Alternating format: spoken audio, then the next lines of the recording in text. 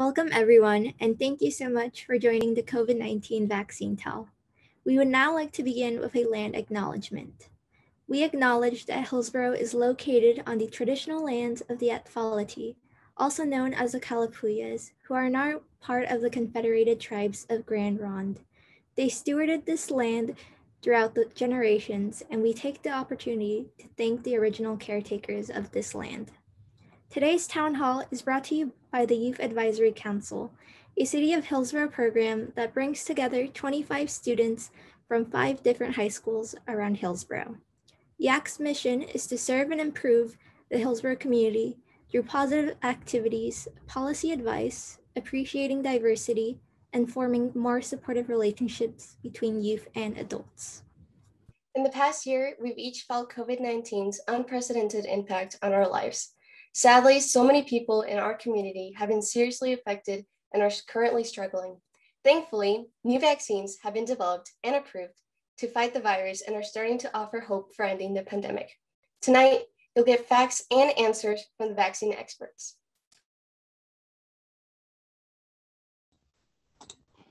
Spanish interpretation is available for this town hall. At the bottom of the screen, you could see a globe icon with the word interpretation. Please click the globe to choose Spanish if you would like to listen in Spanish. Traducción en español está disponible en este evento. En su pantalla, en la parte de abajo, encontrará un icono de un mundo con la palabra interpretación. Por favor, presione el botón y escoja en español. If you have any questions, feel free to type them into the Q&A box at any point during the town hall. Our panelists will try to answer as many questions as possible.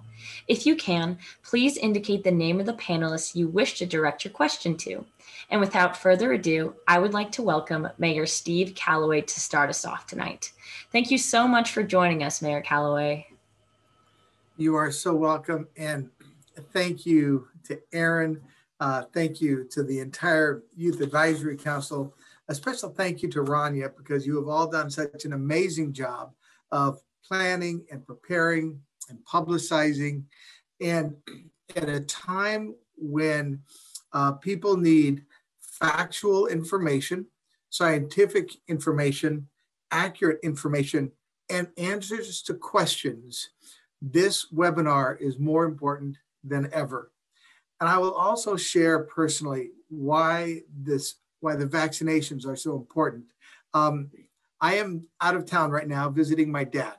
And it is the first time in since December of 2019 that I have been able to hug him, because we are both fully vaccinated. And I'm so grateful for the vaccination, which allows us to connect, in a physical sense, beyond just the emotional and the intellectual. So thank you, from the bottom of my heart for sharing this information and providing this forum for such distinguished guests, so that we can all just be back to that point of familiarity again, where we can connect intellectually, emotionally, socially, and physically. So thanks for all of your work. And thanks again for everybody who's participating and everybody who is attending and learning during this webinar. Thank you. Thank you so much, Mayor Calloway, for those inspirational words and outstanding support. We are excited to have over 35 attendees with us tonight. Joining us now is Ms. Tina Eland, Governor K. Brown's Special Advisor for COVID-19 vaccines. Ms. Eland specializes in government and administration, program integration, health system transformation, and Medicaid policy, as well as serving on several boards. Welcome, Tina. Our first question is about vaccination timelines. Can you explain how the state established the timelines for COVID-19 vaccine eligibility, and what other factors affected our decisions on who was eligible when? Absolutely. Thank you for having me here tonight. This is a real pleasure for me and honor. First of all, I think it's important for all of us to remember. I think it's hard to remember from today when we see demand softening for vaccine, but but it was a very scarce resource when it was first introduced. Very few vaccines were available in the state, and nationally. So the decisions needed to be made very hard, difficult ethical, medical ethical decisions needed to be made about who could be first in line to get, who would be prioritized for a vaccine, to get vaccine. So we looked first to the Centers for Disease Control, the federal agency that has an advisory committee on immunization practices. And what they did was establish a timeline and order of priority for populations, looking at the science and looking at ethics. They prioritized initially healthcare workers to be first for obvious reasons. They were most exposed to the disease in the healthcare setting. And long-term care residents, older people in long-term care are living together, they're eating together, they're in usually fragile health. So they were prioritized in that first group as well. However, having said that, now the states had some flexibility in what they could do. And if everyone remembers, the governor made the decision that it was so important to get school back in session, to get kids back in classrooms, that she moved school teachers and staff ahead of the population that's 65 and over, which is the population that the federal government had put after long-term care residents and healthcare workers. It was a controversial decision, but I think it was the right decision. It allowed us to get back to a hybrid model and get kids back in classrooms sooner than we may have done otherwise. After that, with the groups that were prioritized by the CDC, by the Centers for Disease Control, were essential workers, people with high risk or underlying medical conditions, conditions that would make them more susceptible to more serious forms of the disease, and older adults. What the governor did here was establish a vaccine advisory committee because she wanted any decisions about the priorities in Oregon to be based in equity. And so she put that group together and asked them, okay, we know healthcare workers are first, and we know educators will come next, but what should be the priority after that? And short of putting the, well, I guess I would say it this way, what that group decided or recommended was that people with underlying health conditions, it becomes a proxy for race and ethnicity, because then in that group is also very overrepresented with people of color for historical reasons.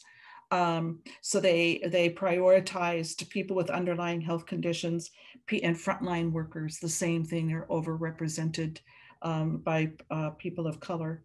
I think probably if you've done the research in the state, you'll see that for instance, the Latinx population makes up 13% of the population in the state and 24% of the incidence of COVID-19, hospitalized at a much higher rate. It's part of the reason that the governor wanted to prioritize equity and formed the Vaccine Advisory Committee for that reason.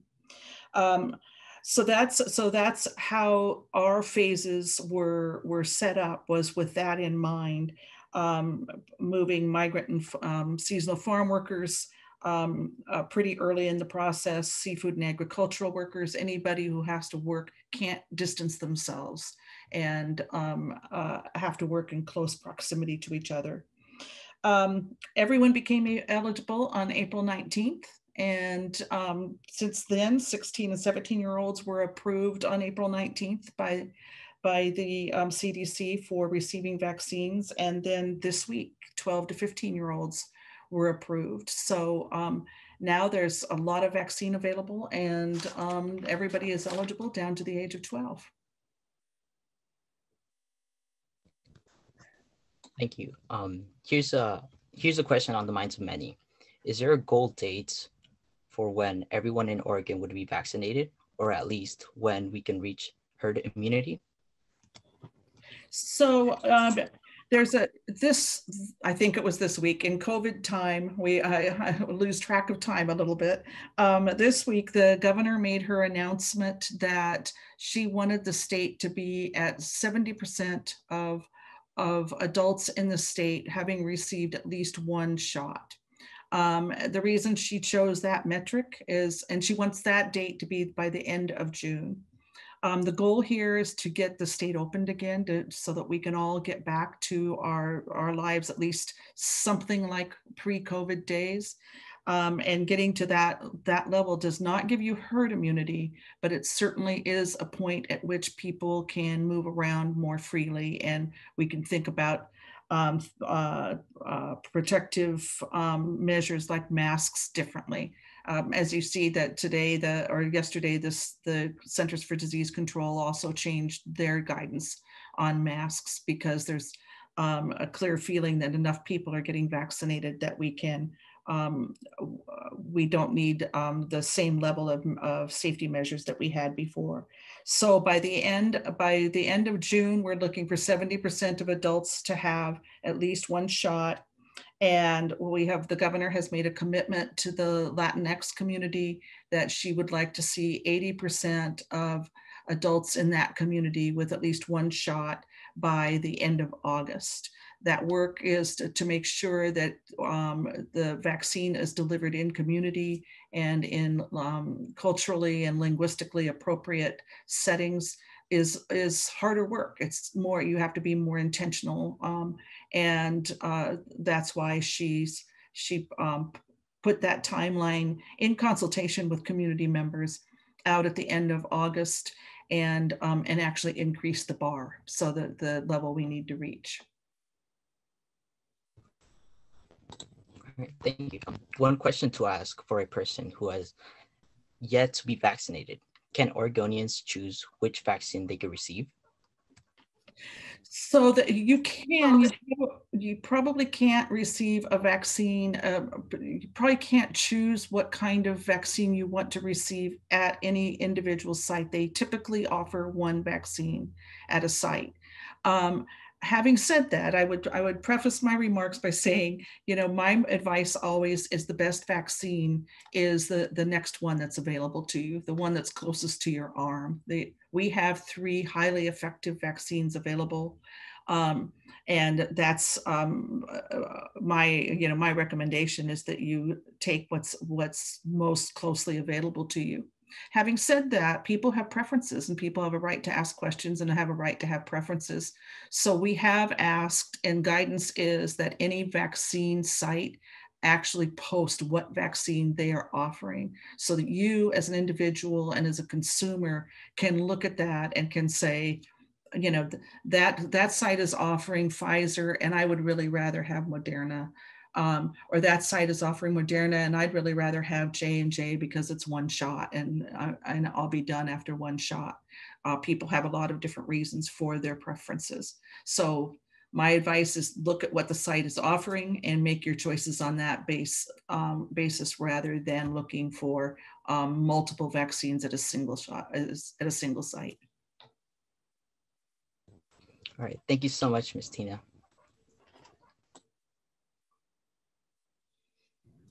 We will now welcome Dr. Dana Haragunani, Oregon Health Authority's Chief Medical Officer.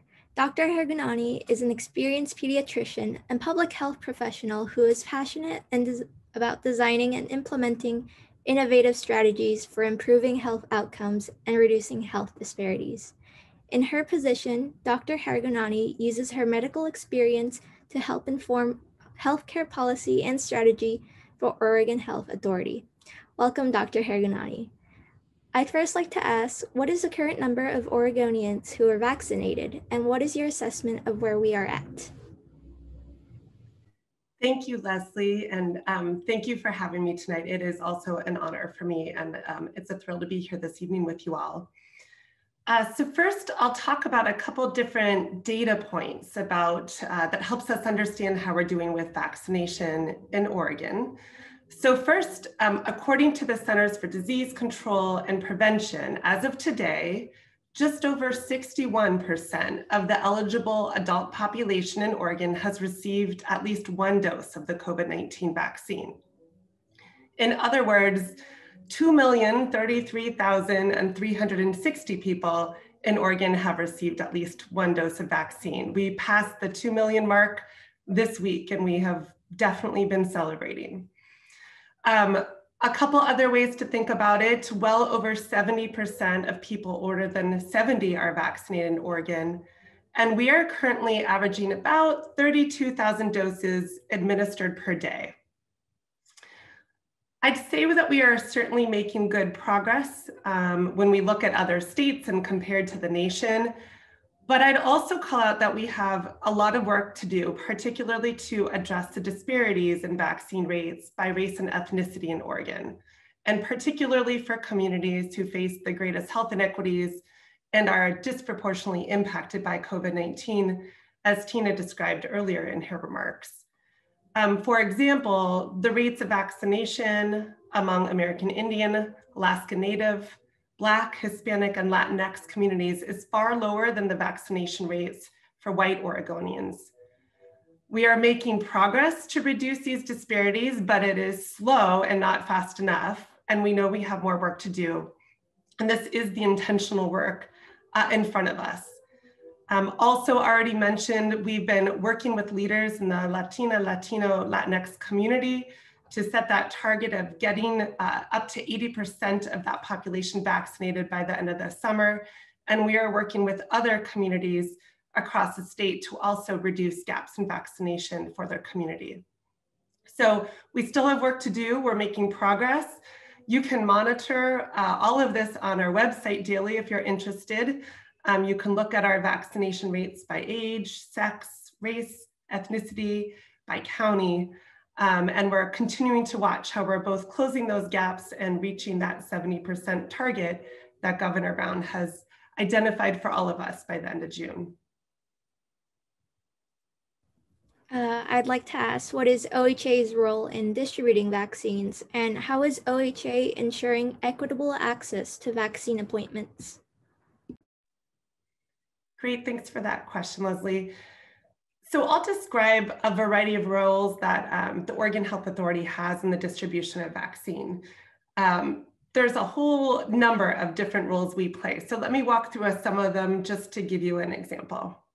So first, anyone who wants to provide COVID-19 vaccinations or vaccinate people need to start by enrolling with Oregon Health Authority as a COVID-19 vaccine provider. So we do that work. We are recruiting people constantly to step up to be vaccine providers. And we've been working in our state to expand who can be eligible as a vaccinator, such as traditional health workers and students in health professions and beyond. So that upfront role is a pretty significant one that we've played and is all new since this COVID-19 pandemic and since these vaccines have become available. OHA is also in charge of allocating doses to enrolled vaccine providers across the state. So this means that we tell the federal government who they should ship vaccine to in Oregon, one of those enrolled providers, how many doses and which type of vaccine. This is based on what the federal government tells us our state's allocation is. And we're working with vaccine providers to understand what number of doses can they receive, how quick can they get them in arms, how many do they need week over week. And we're paying attention to that, certainly regionally and geographically, to make sure we're getting doses everywhere across the state. The doses of vaccine are starting to change quite a bit. Our access points for vaccine are going to be changing as some of our mass vaccination sites start to ramp down. So we have more work to distribute doses farther and farther and in smaller doses across many providers. And so that's all work we're doing underway to get the vaccine distributed. A couple other things, OHA is also directly participating in vaccine efforts. For example, we have a mobile vaccine team that is providing vaccinations in all parts of the state. Right now, we're really currently focused on getting vaccinations out there for agricultural and food processing workers, including migrant and seasonal farm workers, among others. So we have teams out there on site and teams who are actually giving those vaccinations. We're also currently working hard to set up what we call vaccine hubs across the state. Vaccine hubs are important for a variety of reasons, particularly for the Pfizer vaccine, which is what is eligible for children and youth down to 12. So when Pfizer is delivered, it comes in a large number of quantities of vaccine, over 1,100 doses per shipment. And it also requires very specific ultra cold storage if it's not going to be used within 2 weeks. So we're contracting with health systems and other partners to receive the shipments of Pfizer, repackage them, and ship them and distribute them out to smaller sites like community clinics, community vaccine sites, and beyond. And then finally, in our distribution role, another example that I give is really expanding our partnerships with community-based organizations and other partner vaccine providers like local public health authorities, FQHCs, and health systems to make sure we're planning and implementing vaccine efforts that are really culturally specific and linguistically accessible to a variety of Oregonians who are still seeking out vaccine at this time and are really looking for that trusted source of vaccine access. So that's certainly not all of the work we're doing, but that's a variety of the efforts. And many of those are focused on ensuring an equitable distribution and ensuring vaccine gets to people who have been most disproportionately impacted by COVID. Thank you. Moving forward, we heard a lot of frustration early on about the challenge of getting a vaccine appointment. Last week, PDX Airport began drive-up vaccinations without an appointment. Is this still a challenge to address now that everyone 16 and over is eligible? Great question, and an area of really important focus for all of us. Definitely, we see that things are becoming easier for both the age eligibility, now that this week 12 and older, and everyone 12 and older are eligible, and our vaccine supply is adequate to meet the demand. So this certainly makes things easier for us. As a result of that, we have seen many vaccine sites move to walk-in or drive up, as you just described. We know that some of the online scheduling tools have definitely been a barrier for people, whether that be through the technology challenges or access that they've created. And so we know that as more pharmacies, as more mass sites or community sites move to walk up, this is going to be reducing a barrier that we know has been problematic and we've been focused on. Some other things that we know we can do and have been working on to reduce barriers further are a couple things. We know that there were sites requesting early on social security numbers, insurance, or ID, and we've made it really clear that these things are not allowed. They're prohibited as requirements for scheduling a vaccine or receiving a vaccine. We've also made it clear that individuals can't be charged a fee directly for vaccine administration. If they do have insurance, the insurance can be charged, but no one can be paying out of pocket money to get a vaccine. They are free. And we've also produced a lot of different guidance to try to reduce barriers. For example, we've produced clear guidance and repeatedly pushed this out about the obligations that vaccine providers have to meet federal language requirements and also to comply with American with Disabilities Act regulations. So I think we are moving into a better place where some of these barriers are becoming lessened, but we, again, still know we have work to do to ensure trusted sites that are really accessible to all of our communities who are looking for vaccine. My final question is, what is herd immunity and when can Oregon reach this stage? Thanks for the question, Leslie. I think Tina did a phenomenal job of answering a similar question. I think we still have yet to know exactly what it will take, what percent of Oregonians will need to be vaccinated where no longer COVID spreads.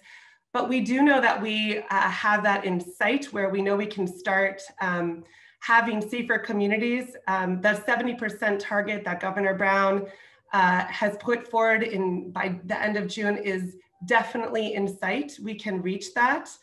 We need everybody to participate to spread the word about the importance of vaccines. And we know that things will be safer at that time and we can start getting back to a normal lifestyle. But herd immunity will take longer than that. We will still have work to do to get more vaccinations in arms, to make sure we're reducing or eliminating those disparities or gaps. And we know we're still going to need to get children vaccinated. Right now, only youth 12 and up are eligible. We think as early as this fall, we might have a vaccine authorized for emergency use down to younger children. And then that will be critical, again, to reduce the spread. So 70% is in sight, and we need everybody to help us. And we're going to still have work ahead to do. All right, thank you so much, Dr. Hergunani. I would now like to introduce Dr. Adam Kellis, Oregon Health and Sciences University healthcare provider. Dr. Kellis specializes in caring for multi-generational families. He also has a focus in sports medicine and men's health. He enjoys working with families from the local community and getting to know its diverse residents. Welcome, Dr. Kellis. Thank you so much for being here today. Thank you very much for having me. It's very exciting to come and sort of dig into what are these vaccines and why are we getting them? Yes. All right. So our first question is a little bit of a loaded one. And so what are the differences between each of the available vaccines? And is there a vaccine that's better than one? And then part two, with that, would you mind shedding some light on the recent decisions to stop using the Johnson & Johnson vaccines and then to resume the use of the vaccine? Sure. I'm going to break it down first with what vaccines do we have available to us. So there are currently 3 vaccines that are approved for use in the United States. They are commonly known as the Pfizer vaccine, the Moderna vaccine, and the Johnson & Johnson vaccine. Those first 2 vaccines, Pfizer and Moderna, are what are called mRNA vaccines. And that means that they contain mRNA, which is a code that tells your cells how to build a protein. And that protein is the spike protein for the COVID-19 virus. And so after having that mRNA injected into your arm, your cells express that protein, and then you build an immunity to COVID-19. The other vaccine, which is the Johnson & Johnson vaccine, is what is called a viral vector vaccine. That vaccine was made using an adenovirus, which is a virus that typically causes sort of common cold type symptoms. This virus, though, was modified so that it cannot reproduce in your body. So it can't cause an ongoing infection. But what it does is it presents, again, that same sort of spike protein that's on the virus so that your body sees that protein and then develops an immunity to it. And then you are immune to COVID-19, which is great. The question of, is any of those vaccines better than any others? I think the answer is no. They are all great vaccines. They have all shown great efficacy, particularly for preventing hospitalizations or severe illness and poor outcomes. When we think back to when these vaccines were first being tested and then released for use, we remember that the efficacy for the Pfizer and Moderna vaccines was very high, right? It was in the 90%, which means that very few people in that test group actually had symptomatic disease. When these were actually tested against original viral strains. The Johnson & Johnson vaccine actually came out a little bit later than those first 2 vaccines. And it was tested in a population that contained some of the more aggressive variants. And so it had a little bit lower efficacy when it first was released, about 66% of prevention of symptomatic disease. But importantly, all 3 vaccines have very, very high prevention of hospitalization and severe illness. And I think it's really important to keep that in mind. All of these vaccines will keep you safe. And they have all been shown to also prevent spread of disease. So another great reason to get these vaccines. Now, after the Johnson & Johnson vaccine was released, we do something where we follow outcomes, right? So we do this with any medication or vaccine that is released to the public. They continue to survey people who've gotten it And they're looking for, do people develop any sort of symptoms or other conditions that might be different than the general population? During that, during the surveying, they did notice that there were some cases of blood clots with the Johnson & Johnson vaccine. And these were very few cases. I believe initially it was 1 in 7 million vaccines. There was a case of a blood clot. Yeah, very, very few. Yeah. But this is a good thing. The CDC and the FDA said, you know what? We want to investigate this a little bit further. And so we're going to pause the vaccine for now. We're going to go look at all these cases, ask if there's any other cases out there, because sometimes there may be cases that haven't been reported yet. And then come back and give new guidance. And so they did that, and we all remember there was a pause. And after the pause, they produced a report that said there was approximately 7 cases per 1 million. So still very, very few cases, showing that the Johnson & Johnson vaccine is very, very safe. Now, one thing to note about these cases, they were all in women of reproductive age. So all these cases were in women between the ages of 18 and 50. And so the guidance that came out of that is, if you are a primary care physician like myself and you're talking to patients about vaccines, or you're someone who's actually giving the vaccine, you should have a conversation with these patients and say, hey, there's this very, very, very small risk, but you should be aware. And so if you develop any of these particular signs or symptoms, you will reach out to a medical provider.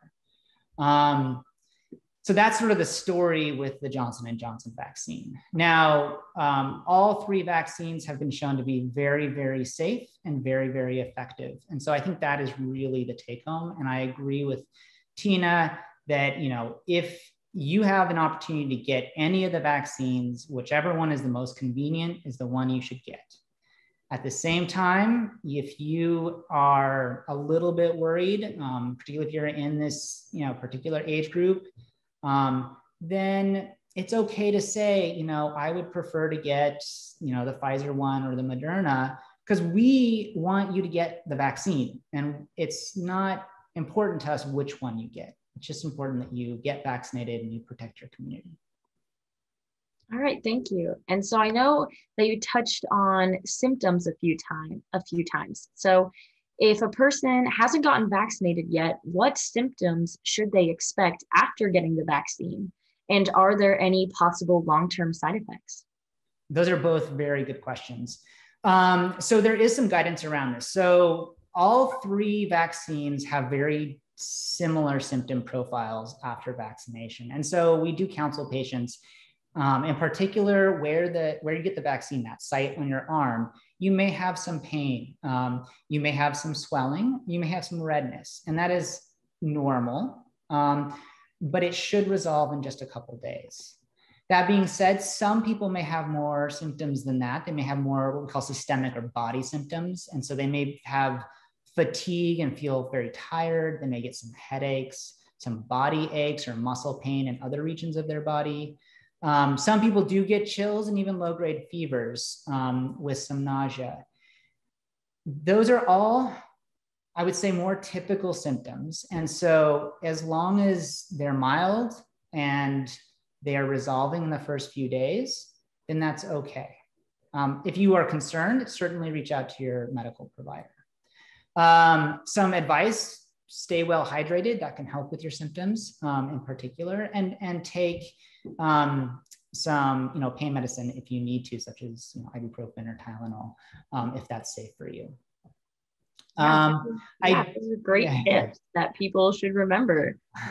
And that's all normal. And if you're getting the Johnson & Johnson vaccine and you are someone who's a woman between these ages, I think there are some extra things to look out for. Those symptoms tend to come actually a little later. So in the cases that we saw, it was between 5 and 15 days after vaccination.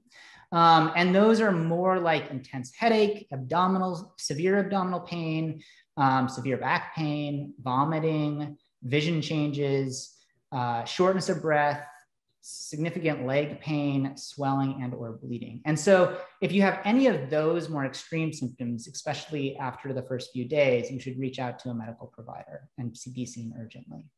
But again, I will emphasize, that is a very, very rare occurrence. All right, we have time for one more question.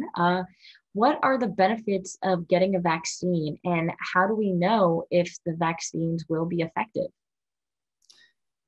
Both are very good questions. The way I think of benefits is sort of three-pronged. So I think of personal benefits, I think of social benefits, and I think of societal benefits.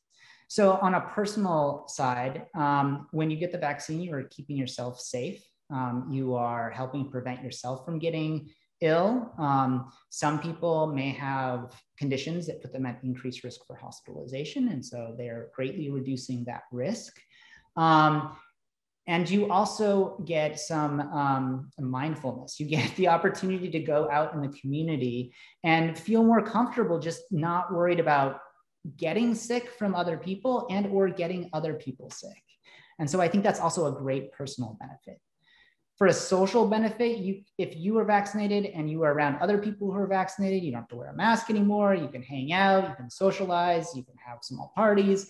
I think that's great. We're going to see, other events show up probably this summer, and you'll get to go enjoy those as well. So I think there's a huge social benefit of actually finally getting to see other people. I'm excited, as the mayor said, to go see my family and go see my friends that I haven't seen in a whole year, which I think many other people are as well. And then a societal benefit, which I think Dr. Harganani and Tina have talked about, which is, we'll be able to open up and freely move around and get towards that herd immunity where people who are unfortunately immunocompromised or have cancer and the vaccines may not be effective in them, they can feel more comfortable going out in society. And so you're not just helping yourself and your loved ones, but you're also helping these other members of community be able to re-engage in community and enjoy the activities they want to enjoy too. So you're doing a great societal benefit as well by getting the vaccine. How do we know it'll be effective? So this is a hard one, I'll be honest. We do know that it is effective, which I think is fantastic and is something that we should celebrate. I talked a lot about that with that first question. And then going forward, there are some signs that people who have been vaccinated can get infected. I'll point out the New York Yankees have an outbreak right now, and many of them were vaccinated. And so I don't want to ignore that. We will continue to track who's getting infected, how sick are they getting? Because right now, even if they are getting infected, they're not getting very sick. They're not ending up going to the hospital. So it is still a very good vaccine for that. And so I would still encourage people to get it, even if they thought, oh, I might still get sick. You have that secondary benefit of not going to the hospital. And then if we see that for whatever reason, we have new variants or, it mutates here, then we will continue to decide, do we need a booster? I know a lot of people have heard about that. Or will we slow opening up a little bit until we kind of calm it down, get a little bit more people vaccinated? So those are things we'll continue to monitor going forward. But right now, I will say it is very effective, and I think it will continue to. All right, great. Thank you so much, Dr. Kellis. I know I learned a lot. I hope our audience learned a lot as well. So thank you. Yeah, and we are now excited to hear from our Washington County Commissioner, Nafisa Faye. Commissioner Faye is a small business owner and a public health expert with experience in advocating for and passing policies that increase health outcomes. She serves on several committees and boards and cares greatly about diversity and inclusion. Thank you so much for being with us today, Ms. Commissioner Faye. Thank you so much for having me, and I'm excited to be here and to dialogue with you all. Yeah, thank you. So similar to what we asked Ms. Tina earlier, what is Washington County's role in vaccine distribution, and how is Washington County ensuring equitable distribution of the vaccine to vulnerable populations? Great question. I think, if you've asked me this question in the past, it would have been really hard to answer, and because I think there was a lot of unknown, and the supply and the demand ratio was pretty imbalanced, and there's a lot of discrete sites that were providing vaccinations, but currently in the present time, I think Washington County beefed up their role as the local health authority in providing vaccinations and partnering both private and the public sector, and really creating a lot of robust sites that provide vaccinations to our communities, and really embarking on campaigns to disseminate some of that communications. And one of the things I'm really excited that we're doing and we've done is partnering with local community-based organizations, specifically culturally specific organizations, to really engage to say, how do we deliver vaccines to the communities that we're serving. So really, as a local health authority, Washington County was to create as many, to create opportunities to vaccinate as many residents as possible in Washington counties. And so that's been, and in the past, in the future, I assume vaccines, and it'll just be one of the sort of like the flu vaccine that everyone gets, and it'll be accessible everywhere. Yeah, and can you tell us what access is available to these specific populations of community members, people with disabilities, people experiencing homelessness, and undocumented individuals? Yes, absolutely. This is another thing that I'm so glad that we're having this conversation now, and this question particularly now than in the past. And I'm really glad the previous panels really touched on, where we've been and how we got here and what that journey was like, and how some communities have been disproportionately impacted negatively. It's both the COVID and the vaccine deployment, and the role that historical systemic racism has played, and hopefully use this as an opportunity, learning a lesson, to learn some lessons from this impact and this experience, and to have it as a sort of a game plan in future disasters. In terms of specific to what's accessible to folks who are experiencing houselessness, Washington County has partnered a lot of different organizations that provide vaccinations, more specifically Project Homeless, Connect, Family Promise, Just Compassion, Home Plate Youth Services, Community Action, and so much more. I can list them off, or I can send the list to Rania to share it with the group, and City of Beaverton, winter shelters, day center. There's a lot of sites and opportunities to help folks who are experiencing houselessness to get vaccinated, and a lot of different partners. Good Neighbor Center is another partner that Washington County is partnering to provide vaccinations. And I think in terms of people who are experiencing, or people with disabilities, there are a lot of Washington County specific partners that people can reach out to schedule and get vaccinated. Washington County Developmental Disabilities Program, Washington County Disability, Aging, and Veteran Services Program also provides. Also, Oregon Health Authority Adult Foster Home Licensing is another program that's also providing assistance. Meals on Wheels, and there's also Medicaid in-home services providers so there's a lot of different access and sites that are providing these specific vaccinations to specific communities. And in terms of undocumented, there's a, I think, I don't know, I think we touched on this. If anybody wants to get vaccination, nobody's being asked for documentations or any of that. Virginia Garcia and a lot of organizations are helping disseminate some of that communication and engage the community to ease if somebody is feeling a little unease about getting vaccinations because of documentation challenge. There's a lot of different organizations that are helping people navigate that.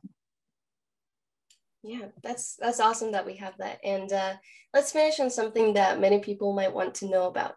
What is being done to build back trust and dispel the fear that BIPOC communities have surrounding the vaccines and the medical system in general? Yeah, great question. I don't know how we're going to build back trust this quick, but it's going to take a long time, and we're intentional to push Washington County to partner with community-based organizations, culturally specific and linguistically specific, to engage and to have that courageous conversation around the fears and the mistrust, and address them, some of their concerns, and acknowledge some of their concerns, because this isn't a fear that's based on myth. This is a fear that's based on real life experiences that people have experienced, and we're not post racism. So I think it's going to take a long time, but in terms of Washington County, they're embarking on education campaigns to dispel some vaccine myths, and encourage people to get vaccinated. I've learned that there's a Facebook campaign around in Spanish and in English, specifically dedicated to this piece. And then also repeating again the community-based organizations and partnering with them to engage in a more meaningful and where people are at in terms of their fears and trust, and also getting testimonies from people who look like me, and so I think those are some of this projects and things that we're doing in Washington County, and but it's going to take a long time to really build trust. But I'm confident that with our community now really seeing the value of the vaccine and how it'll help us get to that new normal, I think people are really putting that fear aside and saying, okay, maybe this time is different, and I'm going to get vaccinated. And then, when people actually get the vaccines and they don't get sick or all the fears that they've heard, then it encourages others to also go get vaccinated. So I encourage anyone who's watching this that get vaccinated, share your experiences, and the positive experiences that you had and what you've experienced when you got your vaccine, and encourage your friends and family and neighbors to also get vaccinated, because the more all of us get vaccinated, the quicker we can start this new normal. Yes, that's very true. So thank you so much, Commissioner Faye, for sharing this information with us. Absolutely. At this time, we would like to share some vaccine resources. All Oregonians aged 12 and older are now eligible to get vaccinated against COVID-19. As you can see on the screen, these are different ways to sign up for the vaccine. These resources will also be available on our website, along with the English and Spanish videos for this town hall. would like to reiterate that COVID-19 vaccines, Pfizer, Moderna, and Johnson & Johnson are safe and effective. They are the key to achieving community immunity from COVID-19 and returning to normal life as soon as possible.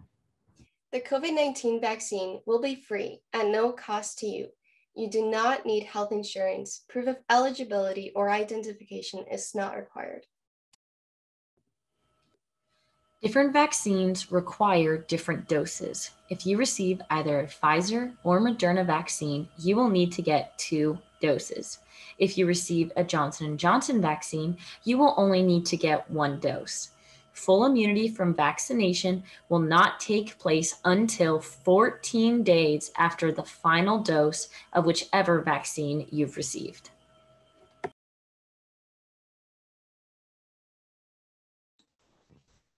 Great. Now we have time for questions. So our first question is from, it's from Ms. Sue. The question asks, and this is going to be especially asked towards to Miss Donna Hurugani. So the question is, why push this injection when survival rates are 0? Okay, for 0-year-olds and through 19 are 99.997%. This is not an FDA approved, and you will not know the long-term effects of this brand new gene technology. Okay, sorry. Would you like me to repeat the question? I'm sorry. No, that's okay. I'm happy to jump in to start and welcome others to join me in that response as well. I'm really excited for the new eligibility done at age 12. Over the last several months, we've been seeing the rate of infection increase in children, and we know that COVID-19 has both short-term and long-term impacts to children. And we also know that they're a significant source of spread in the community. So they also put other people at risk who maybe can't get access to a vaccine due to immunocompromised state or can't respond. So they're both an important role for both children and also for the community, as we've talked about earlier. The studies that have been done in children, similar to adults, did not skip any steps. They've been shown to be highly effective and safe in the Pfizer vaccine, which is the one that has been approved at this point through emergency use authorization. Immunizations are a critical part of all childhood approaches to preventive disease. And this is yet just another one to ensure that our kids can safely get back to their day-to-day activities, to their school activities, and to both reduce the risk to themselves and to others. I have 2 kids myself in the 12 to 15-year-old age range, and super excited that they're going to get their first vaccine dose this weekend.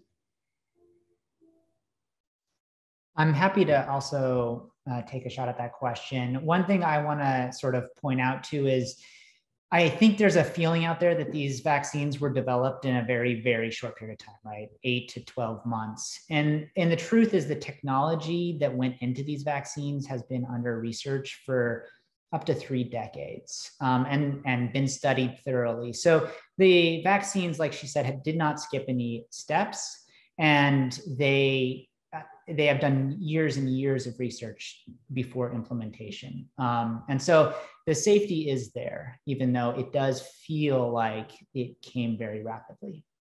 So that's just my 2 cents. Thank you. All right, I'd like to ask this question to Dr. Kellis and later on expand it to the rest of our panelists. What would you say to people who refuse to get vaccinated because they fear it affects on their health as well as effect on children?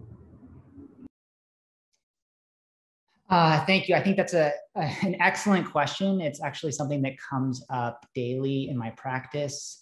I've also had the same conversation with my family and my friends, and I'm sure the other panelists have as well. There is a lot of vaccine hesitancy. I spoke to a little bit about the part where people are hesitant because it's so new. The way I start these conversations is really from a standing of empathy and understanding. I think you have to listen to either the patient or your family member and really understand where they're coming from. The commissioner also addressed some concerns people have just from historical things that have happened to certain populations, which make them a little bit more hesitant. And so I think once you've sort of listened and understand where they're coming from and you're able to address their specific concerns, then you can present the facts. You can talk to them regarding their own personal risk, as well as emphasize, as we've done many times, protecting their friends, family, and community. But what I found is it's not people are afraid of microchips. It's not some of the more odd concerns. It's very logical concerns that come from a space of thinking and safety. And oftentimes there are pieces that people haven't heard yet. And so they need to hear that before they're ready to get vaccinated. And I think it's totally fine for people to ask questions. Thank you. Thank you. All right. I have a question for Tina, someone who is attending tonight, writes, when do you foresee work and school to get back to normal? So we're hoping that by the fall, there'll be enough people vaccinated in the state that we can go back to normal school. We're not outlining that at this point because we're not there yet, right? So until we get to that point, but that's our hope, is that next year in school looks very, very different. Our primary concern is that people are safe and feel safe. And so that's what we would be looking for. Work, I think I've heard from employers that they feel like work is going to be changed from here on out, that there will be more working from home than we have ever seen before, because they're finding that you can, that people can work from home and be very productive. In fact, sometimes more productive. But I think the way we work will look very, very different going forward.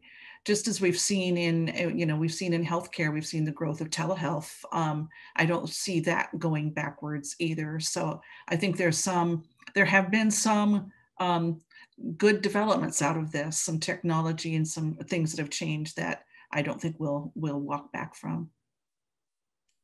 Thank you. And one more question before we move on to the resources. This just comes from anonymous attendees, but for Dr. Kellis and for Dr. Harganani, how long does the vaccine immunity take? Is that length of time change based on the COVID vaccine variant? And is someone that would ideally have already their first dose be safe to meet with friends and family without a mask or social distancing if they are fully vaccinated? Sure. So multiple parts, and I'll try to get to all of them. As far as when are people fully vaccinated after receiving the vaccine, for all three vaccines, it's 2 weeks after your last dose. And there's actually a really good study that came out, I think end of April, looking at 65 and older who received the Pfizer and Moderna vaccine and prevention of hospitalization. And they saw that about 94% increase in prevention of hospitalization in that group 2 weeks after the second dose. They also looked at people who'd only received one dose, and they had a 64% reduction in hospitalization. So you can see that there was a significant benefit in waiting that full 2 weeks after the second dose. So that's, I think, where we stand. We also saw the same thing with Johnson & Johnson, and Johnson & Johnson was tested against the variants. So I think it stands for all three that 2 week is the right mark. The second part of the question, remind me real quick. Is it safe to go back to what would be like more normal social? Yes. I mean, I would say yes. After 2 weeks, you were fully vaccinated. There is great guidance out from OHA as well as the CDC regarding this. But yes, and the new guidance is that if you're fully vaccinated, you can go out in public as well, in both indoor and outdoor without a mask. But absolutely seeing friends and family, that's a great benefit you get for being vaccinated.